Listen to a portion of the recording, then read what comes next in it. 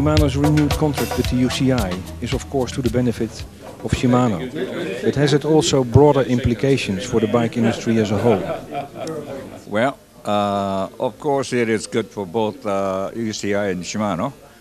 However, that our final goal is more people get on the bicycle and hit the road.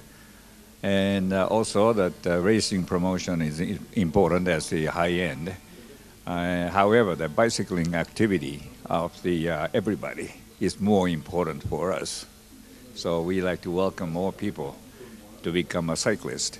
Even occasional cyclists, that's fine with us, and promoting the health and also reduction of the CO2, which is the main thing we are looking for.